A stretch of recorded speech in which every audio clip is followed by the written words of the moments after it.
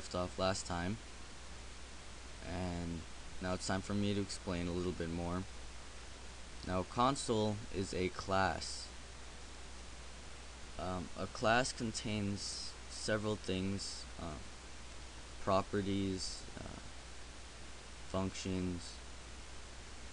Now, writeLine is a function within the console class that allows you to write a line to the console window. Here's your string. Now I should probably explain more about types. That's what they are called. There are several different types.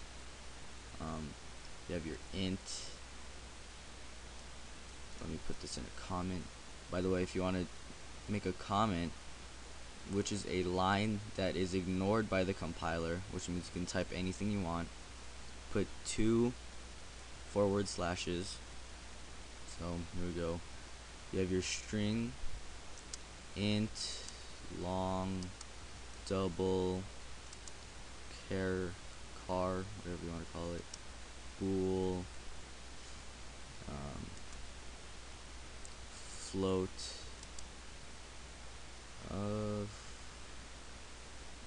there's more. It's just I can't really think of them off the top of my head. Now what a string does, here we go. Let's name our first variable string my string. You always have to name your variables so you can reference them later. Equals hello world. Sorry, early in the morning. Now anytime we reference my string, hello world will be what is displayed. My string.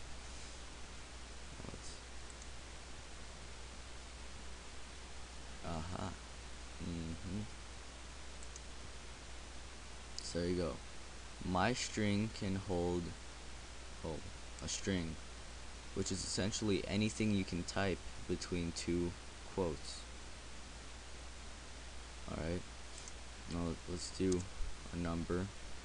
Generally, when you're using numbers, you want to use int.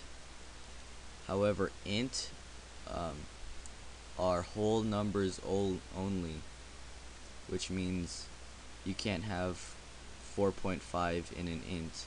But if you're gonna use whole numbers, then an int would probably be good, because it can go up to, I believe, 32,000. Oh yeah, about 32,000. In case you need to use bigger numbers, I'll show those kinds of types later. But int my int equals 5. There we go. Then let's make it write another line. Console.writeLine my int. And what happens? So if you tell it to display the value of a variable, well, it will. Now, in case you want to do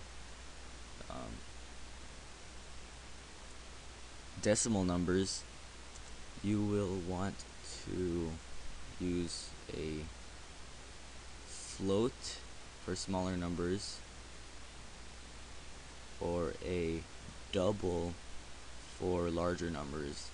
I believe there's one in between them, which I cannot remember at this moment.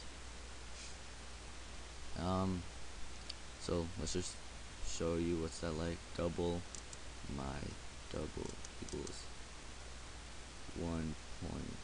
I got it, 3.14. Yeah.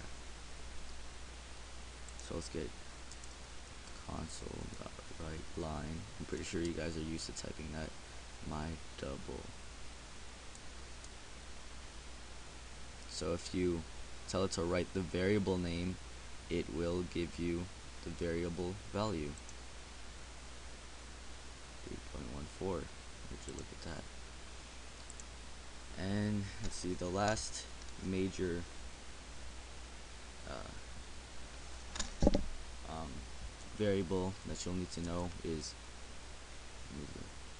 bool. My bool equals false.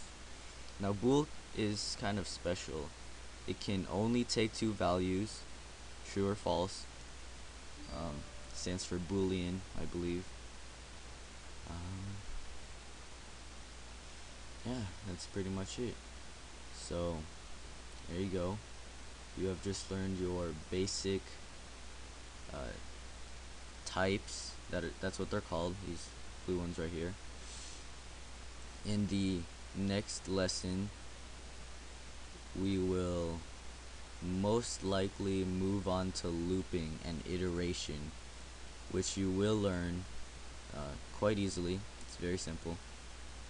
And I'll see you later.